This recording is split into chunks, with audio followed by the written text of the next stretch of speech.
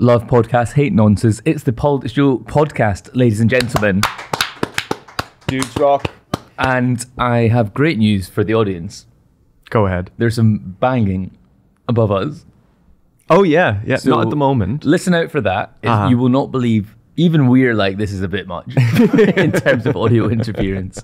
Even Sean's like that. Even I said that it was a bit much. Sean's going to be apologetic in the live chat instead of confrontational. Nobody's here. Yeah, they're all gone, aren't they? Yeah. Ollie is sourcing a new duck for his pond in Cornwall. We don't know when he's going to be back. Where's Laura? Laura's in Scotland. Laura's in Scotland. Recovering the SNP. Alba, I heard actually. Oh, is it? She's pivoted completely. She got like 11,000 votes. Alba did? Yeah. That's shocking. Really. Isn't it dreadful? Yeah. It's quite embarrassing. It's really bad. And Ava is actually Reform's comms director. She's actually taking up the position within Parliament. Yeah, so she will be leaving the podcast. Mm-hmm. It was great to have her here while she was here. But, honestly, it actually just became too much of a conflict of interest. We made a joke of it for too long, didn't we? We really should have nipped that in the butt earlier on. Speaking of jokes that went on for too long, the peanut debate has gone on for far too long. And I think both Ava and I have been wildly misrepresented in what we were arguing. I won't clarify Ava's because I won't want to speak for her because she's too busy speaking for Nigel Farage. Yeah. I don't think it's okay. Like, I don't think it's a good thing to be if someone's there. I just think in that specific instance, the appropriate punishment is not prison. I think what people misunderstood was that in her argument that if someone purposely gives someone peanuts, they should go to prison. It's murder. Yes. That's covered by murder laws. You should.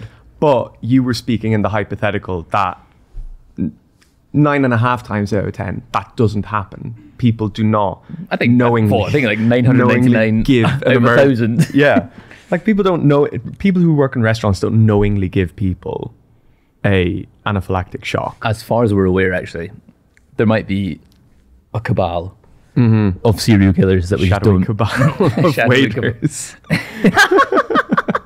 We're going to have to hang them all. Are you watching House of Dragon? I'm not. I've not watched any Game of Thrones related things. That's weird. It's very popular. Yeah. I've not watched that. I've not watched Breaking Bad. What else have I not watched? They're the only two on the top of my head now. The Wire, I've not watched. Sopranos? I'm nearly finished The Sopranos now. The West Wing?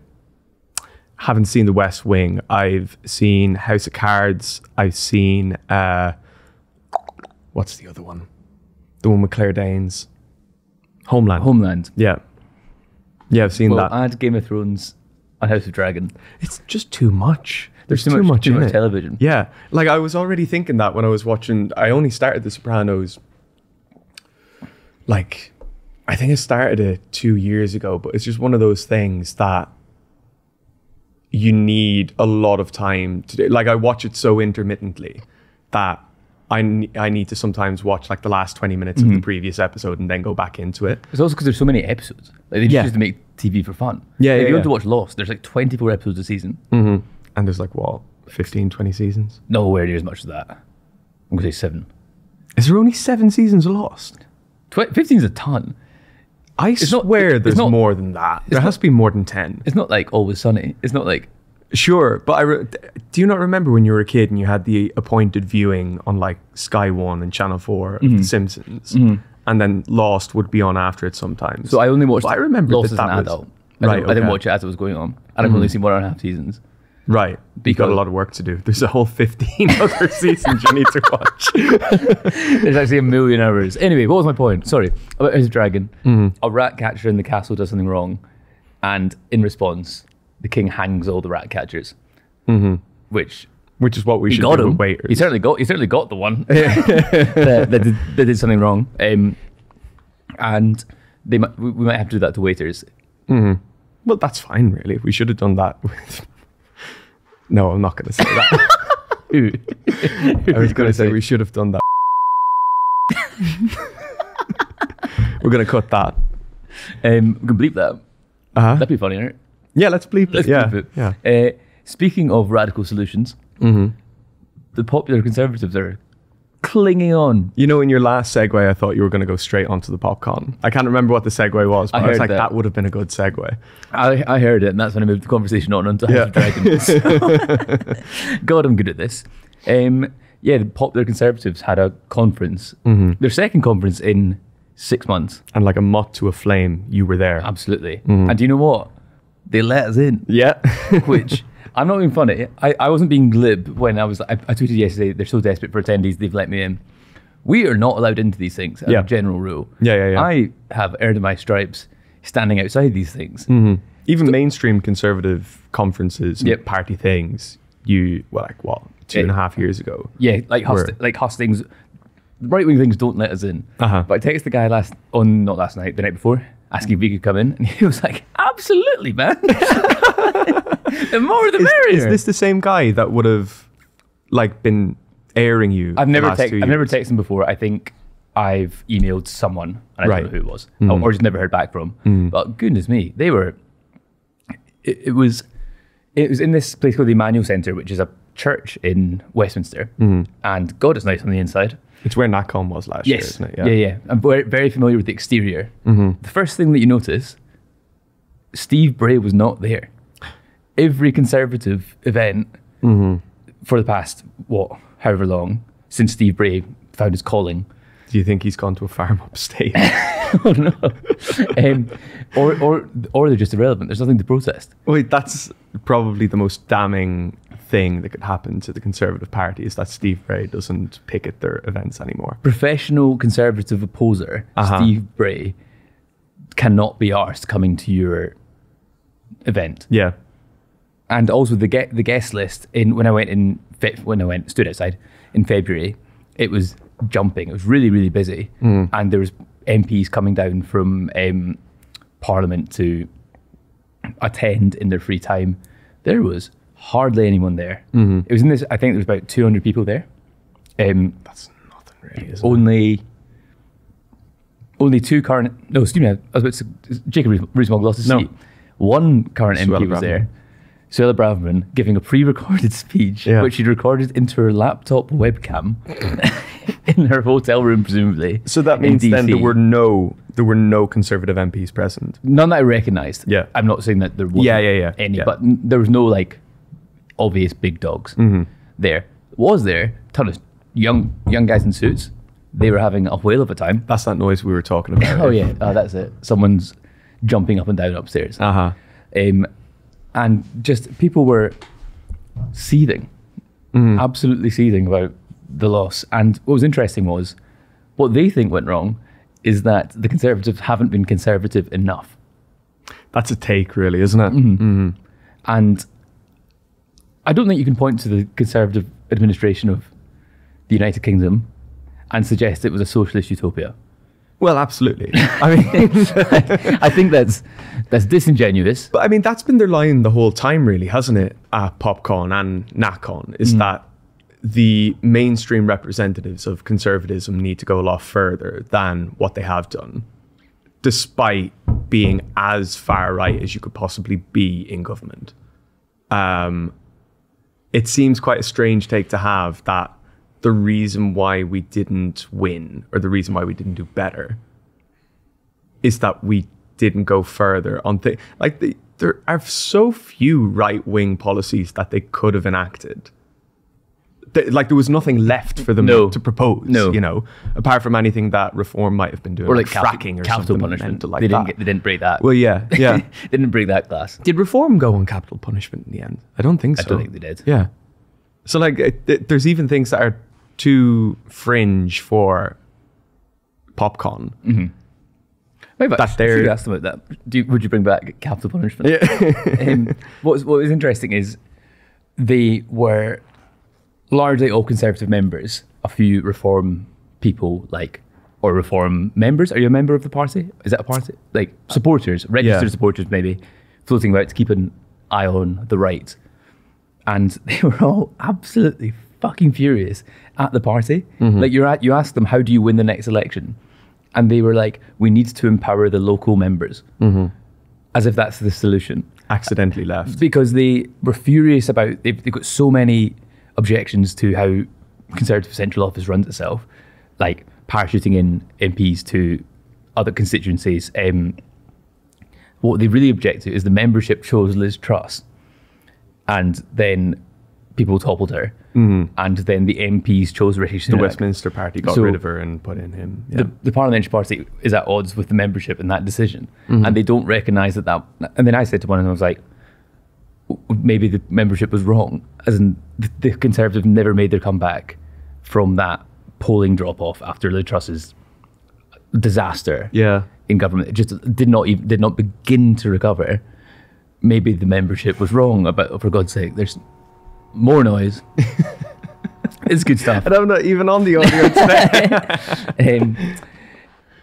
Maybe the membership was wrong about choosing Liz Truss. Well, whether they're wrong or not, I do subscribe to their idea that you can be wrong as a party, you can lose as a party, but if you lose as a tiny, tiny block that represents a fraction of the percentage of the membership of the party, acting on behalf of the entire membership, I can understand why you would want greater autonomy for the local constituency parties. Even if you are wrong, even if you do vote for someone like Liz Truss, I don't think where I would stop is saying that the local party and the membership at large should be able to veto the parliamentary party's decision to get rid of her.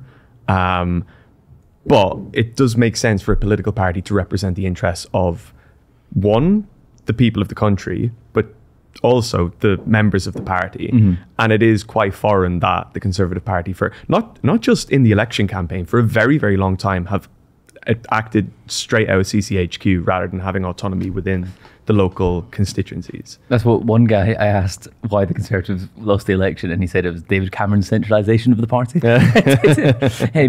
They also were quite keen to claim Reform's victory as like a victory for conservatism, which I'm not necessarily sure they can claim that as a victory. Yeah. I don't really buy that if Reform didn't exist, those votes would have gone straight to the Conservatives.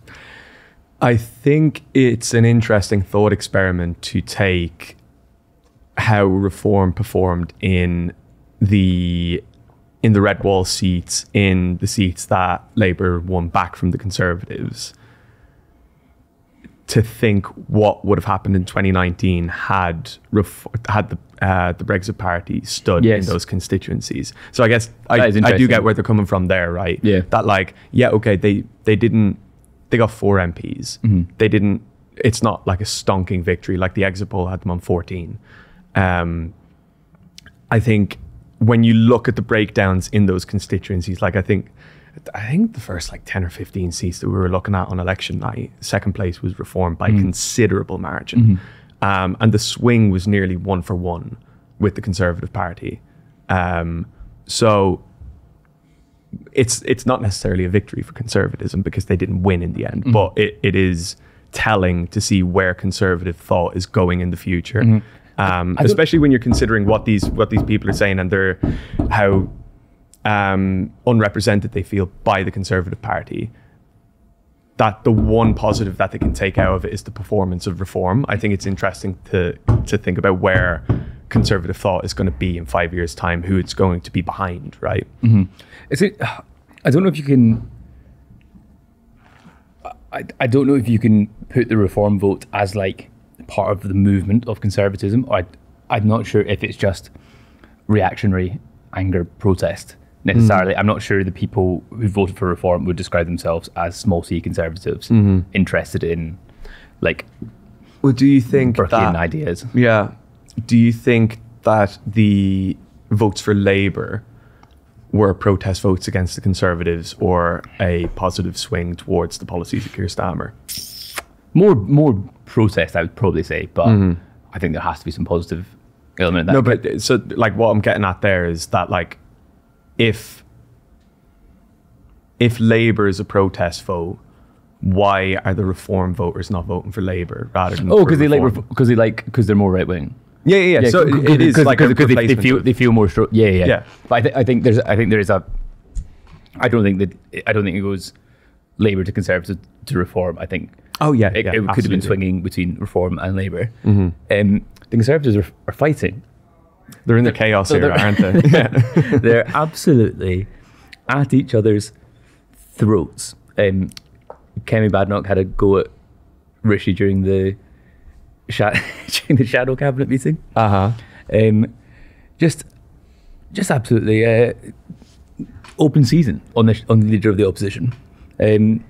Well, it was funny what she said about Suella Braverman as well. Suella, was this before or after the progress flag thing? No, the prereq at PopCon that she said this. I think it was before, wasn't it? I don't know when shadow cabinet was, but maybe happening concurrently, potentially. But saying that Suella Braverman is having a very public nervous breakdown. It's actually savage. And then, let's say a couple of hours later, she then speaks on a pre-recorded thing to the Popular Conservative Conference. They're just eating themselves. It's, I don't know how I feel about it. Do I feel... I think there's only so much laughing at the fall of the Conservative Party that you can do. It's very funny. I don't think that's true. I think there's an infinite amount. There comes a point that you then need to go, oh, this is really bad. Yeah, but the opposition is so...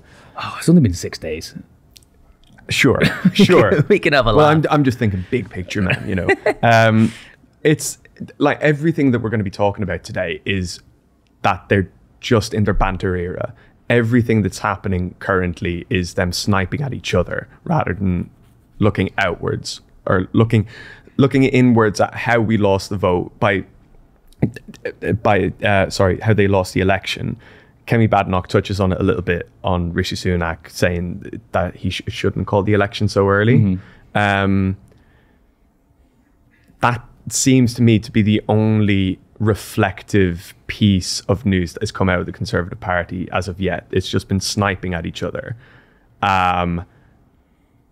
I mean, long may it continue, but I think there does come a point where you need to start thinking, where are they going to be in 6 months if they're just going to continue fighting against one another? Like Rishi Sunak's checked out. He doesn't care at this point. You know, they can continue to criticize what he did in the general election or however he managed it, but I don't think he really cares anymore.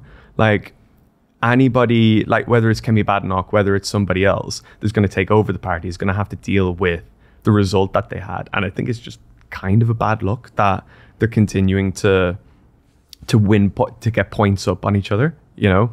Yeah, but I suppose it is the beginning of the machinations of a leadership campaign, as in Kemi Badenoch and Suella are the ones people talk about. Yeah. I actually think Suella's too toxic a candidate. I think the leadership will recognise, the membership might recognise that you can't really have the leader of a modern party saying that the pride flag shouldn't be flown over government. We've been invaded by the pride flag. Yeah. But it's also too close to Reform as well, you know. If someone like that becomes the leader of the Conservative Party, it becomes far more likely, in my eyes anyway, that you would have some sort of coalition between Reform and the Conservatives, or certainly like they would represent the right-wing opposition. At which time it starts to feel like they would blend into one another. I think you do need to, within political parties, have some, especially when the parties are such broad churches as well, you need to have some sort of you need to have a line where you say, I actually think the pride flag is a good thing. It's a nice symbol. It's something that represents a community that needs to be represented. If you're just parroting what Reform are saying, you can't, especially when there's such a force eating into your voter base.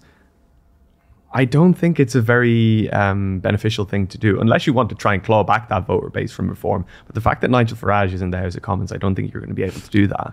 No, and also you just lend legitimacy to Reform. If you try and ape them, you just give them, they're like, oh, well, they're saying that. They said that first. Yeah. That must be a good idea. Yeah, exactly. Woke's gone mad. Again. Dreadful news. Civil servants are going to be allowed to wear rainbow lanyards. Oh, I don't know about that. I think I might just move back to Ireland now. We're the haven of LGBT. Yeah. Socially liberal. Join the National Party or something. Is there anything else you guys need to have a referendum on? Currently, I think the next thing we're going to have a referendum on is cannabis.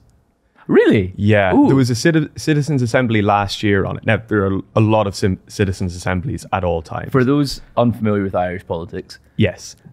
So the way we operate, so we have a written constitution. It'd be nice if you had one as well. And because we have a written constitution, any time an article of the constitution gets changed, there needs to be a referendum on it. So that's what happened when in 2015 we voted to legalize same-sex marriage, because I think the article in the constitution said that marriage was between a man and a woman. Is that not weird to have in your constitution? From the I mean, it was written a long time ago. like in the 19th century or 20th century?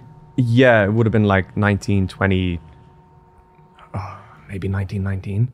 I think it's weird just in your constitution, but because there wasn't like it wasn't like there was a large LGBT population clamoring. Sure. But, and another thing, but like the people who took over the country post independence were like, I think it's bandied about historians and stuff that they say it was the most conservative revolution in history. Yeah. So like, and I mean, the radicals of that revolution were killed by the Brits. So the people who remained were these. It essentially was a theocracy up until like the 1970s, 1980s. Like we had things. I'm not going to go too far into it. The referendum stuff. So like, yeah, Constitution said marriage is between a man and a woman. We repealed that to have marriage between anybody of any sex. Ergo, same-sex marriage is legalized. There was then the abortion referendum, which I think it would have been in the 1980s. They had a referendum to have stricter rules on abortion that passed. And Jesus. So the repealing the eighth, i.e. Legalizing abortion, was to get rid of that amendment of the Constitution. We had one recently, last year, to change the role of the mother in the house and the duty of the state to the family, which both were voted no on.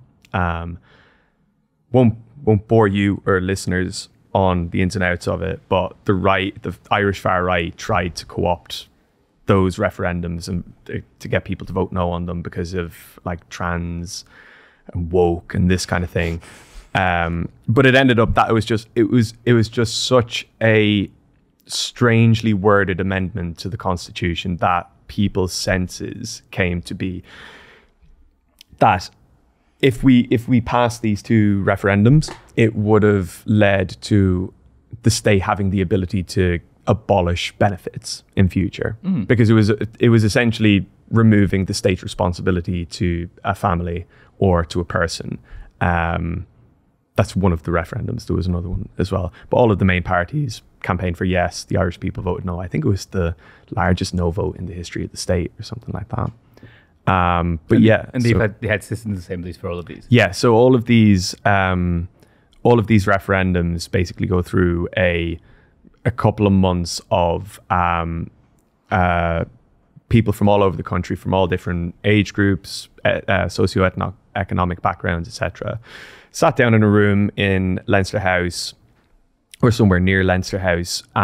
They have experts come in, talk them through the hypotheticals of what would happen if this article or that article was removed from the Constitution. They have experts so with the cannabis one, for example, they would have had people from countries like, say, the Netherlands or Portugal, where decriminalization for most drugs has happened. All drugs. I think all drugs. Yeah. So you'd have people like that coming in, speaking to the Citizens' Assembly, and then basically the Citizens' Assembly would write a report, then goes to the Parliament and the President, and then they decide whether there's going to be a referendum on it or not. But to my knowledge, that's the only Citizens' Assembly that there's been recently. I don't think the final report from it has come out, because I think it was just finished near the end of the year. And I think there's also a Citizens' Assembly on at the moment. No, there are campaigns going on to have a Citizens' Assembly on Irish unity. happening interesting. at the moment. But I don't think that's going to happen for a while. If it has already happened, I'll stand corrected. But Irish unity, I don't think it has it. I think I think we've still got part of it. yeah, no, well, that's the thing, isn't it? Is that like it would be a citizens' assembly of people. Because I think they do invite people from Northern Ireland to take part in the citizens' assemblies. So whether there be a larger proportion of people from Northern Ireland involved in a citizens' assembly like that. What brought us on to citizens' assemblies? I asked if you guys had anything else to have a referendum on. Yeah, so it's probably going to be cannabis. Yeah, it was more just a bar, but your Swiss tendencies across the Irish Sea. I think we've had too many referendums. There's also a take on it with the cannabis one, is that because you've got, obviously, Silicon Dock, a lot of the big tech companies have their tax havens in Ireland. I'm going to hedge a bet. The audience do not know what Silicon Dock is. Silicon Dock is the name that we give to a part of Dublin, in the Docklands of Dublin, where the headquarters of the likes of Google, Apple, Facebook, Amazon happily pay zero taxes. Yeah. And the fucking Irish government brought the European Parliament to court a couple of years ago, because the European Parliament ruled that those companies had to pay their tax to the Irish government, and the Irish government, on behalf of those companies, brought it to the European That's court. the most cuck thing. Exactly. But so that's the thing with the cannabis thing, because it's such a massive industry in America at the moment. The thought is, because Americans are making so much money off it and they're going to need somewhere to wash their money, you can't do it off the proceeds of an illegal substance in a country. So the idea is they will legalize cannabis, so it makes it easier for American supermassive cannabis farms to be able to get away with paying zero tax on the proceeds. Is there a tension? Because I think people like to think about Irish republicanism and unity as quite like a left-wing endeavour. And you pointed out there that the people who founded the state of Ireland were very conservative. Ireland's quite a conservative country, like up until recently wasn't very socially liberal. Yeah. Is there a tension between like the call for Irish unity and like the actual existence of Ireland, like in its current form? How do you mean in terms of like Sinn Féin is quite like a left-wing party? Yeah. And probably is the biggest proponents of republicanism in Northern Ireland. I think the thing that people miss about the politics of the Republic is that de facto, all of the political parties in the Republic of Ireland are pro-unity. Even the like the Green Party and stuff.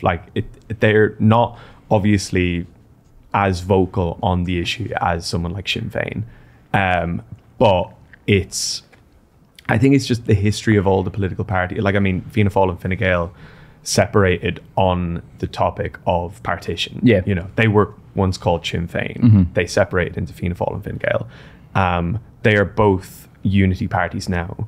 Fine Gael a little bit more weird about their unity politics. Really? I was at a thing last year where I don't know if he still is, but he was Fine Gael's European Affairs spokesperson at the time, Neil Richmond, and he was talking about Irish unity and bandying out the idea that in a united Ireland they would consider rejoining the Commonwealth.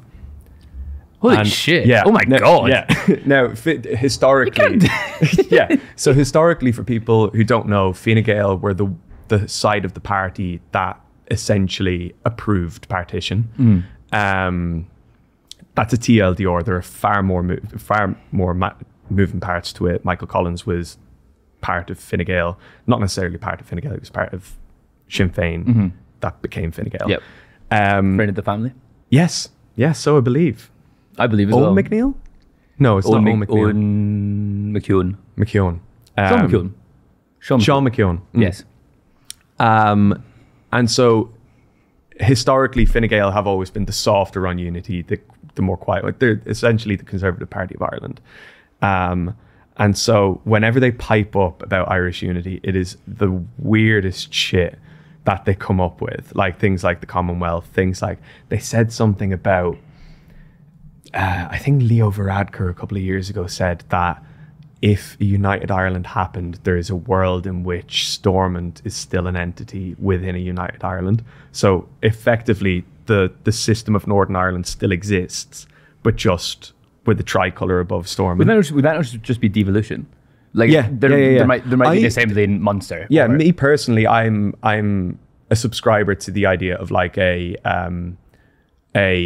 federal republic system where there's 4 provinces that have 4 devolved governments. Whether the population is big enough in the other provinces is another thing. But then also like things like, would it be a good idea to have like an electoral college for the upper house and this kind of thing to have equal representation across provinces? But like that's the thing, is that because unity has not been talked about by anybody in depth apart from Sinn Féin, there's a very it's not loose, it's a subsuming of Northern Ireland is what people understand Irish unity to be. Whereas there's so many different possibilities and so many different ways that you could go about Irish unity that just aren't discussed because none of the other main parties talk about it enough. Which is why you need something like a citizens' assembly for it, to talk about all the possibilities of what it could be. It could be like a Switzerland, you know, a cantonal system. I suppose as well, Fine Gael and Fianna Fáil have been in government, so it probably isn't a priority for the government of the day to lead the news agenda with, by the way, here's a white paper on. Yeah, sure. I mean, you could have that, but I mean, they've been in government since the foundation of the state. True. Know? Yeah. They're going to get around to it at one point. Maybe once they've finished unpicking their fucking insane constitution. No one shall have any DMT in this country. I think there was another one. I don't know if we probably didn't have a referendum on it, but there was one that was like you couldn't hang out your washing on a Sunday. Oh, for God's what? Yeah. That just got rid of. I think substantial things we have referendums. Do you think on, like things France, like they were looking at that being like, what the fuck are you guys? When we're putting in our application to join the European Union and they're like, you can't do what on a Sunday? Any countries like America, like the revolutionary founding state, like the foundational principles of liberalism, and then be like, what is this, a theocratic, like Iran taking notes? What to do? They're swearing in the MPs. Jeremy Corbyn's off Back the leash. to Britain. Thank God. That was so funny. Jeremy Corbyn in the queue saying, what a waste of time. Apparently he says that every time. I read really? someone say that he says something along those lines every time he's in the queue. To be sworn in. Yeah. I mean, I've not heard him say it before. Maybe you haven't been watching. Did you watch the last time? I think so. But he would have been the leader of the opposition last time, wouldn't he? Yes, I don't think I did though. I don't think I did watch it. Yeah, there was. You know what's actually quite difficult from our perspective is looking at the Westminster Chamber and having no fucking clue who anyone is. Just anybody, all the MPs. Yeah.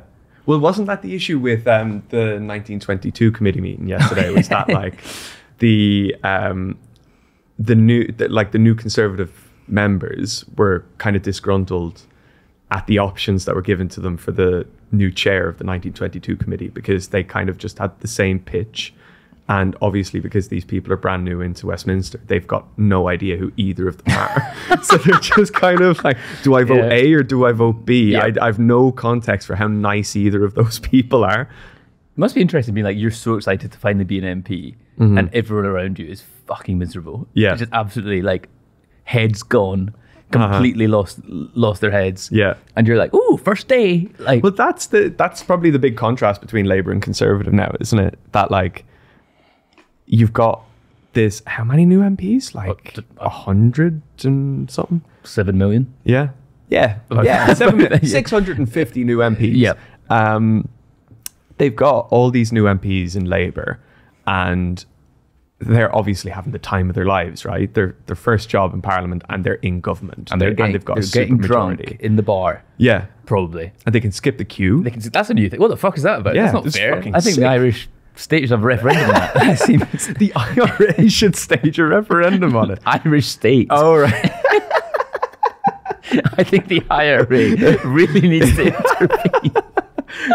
Well, I have something to say about this. The real IRA comes out for Imagine just a guy in fatigues and a balaclava walking into Westminster, being like, "Why? How come he gets to skip the show? Because he's a Sinn Féin MP." In fairness, that's probably exactly who they're looking out for. Yeah, the policeman with guns. I don't think that person would get very far. No, they absolutely wouldn't. It's a shame, really, isn't it? Maybe they should do that as a prank. Like a Sinn Féin guy goes into. They do go into Westminster sometimes, but they just don't go into the chamber. That's so interesting. Yeah, they are here in London, not canvassing in a.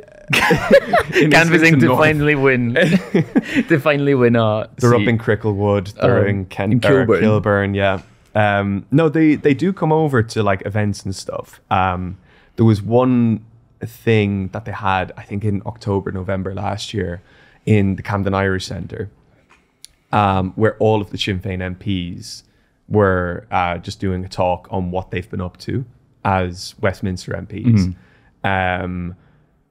And obviously they were there for a couple of days in Westminster talking to, I think they said that they had meetings with Chris Eaton-Harris at one point, Steve Baker and all these people.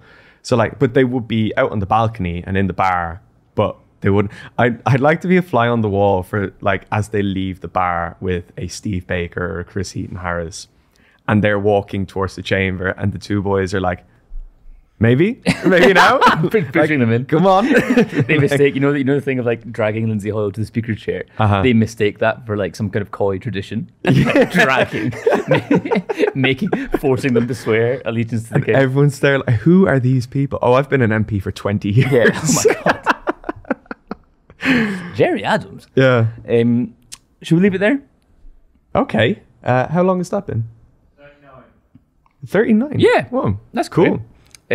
Excellent. You're going to Northern Ireland tomorrow, so make a report about State of Union. If you can't get enough, I'll tell you what. If you enjoyed that, on a wild pivot there. Yeah, if you enjoyed that conversation about Irish politics, also genuinely let us know.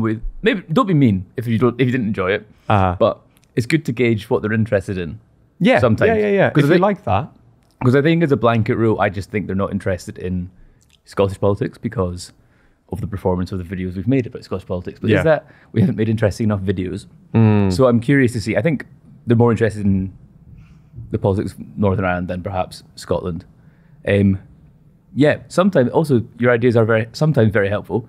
Sometimes they're total dog shit. I'm not afraid to say it. I'll second that. Sometimes you're just better off not. Just don't post if you've got a stupid idea. Just think twice before you post. Put it in drafts. There's a reason you're there, and there's a reason we're here. Let us know how you like this confrontational relationship we've developed with you. Does it feel mean? I don't think it does. I don't know. They'll get it. They'll get it. We're joking. Thank you everyone for watching and listening.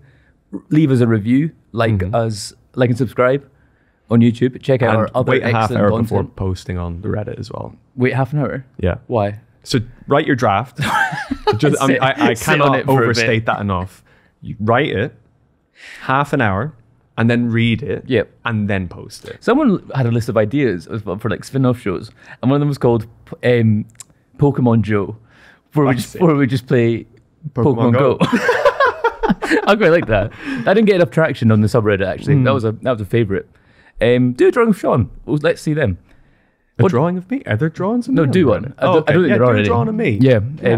Draw what you think Sam looks like. That'd be good as well. That would be very funny. Thank you everyone for watching and listening, and we'll see you next week. Bye.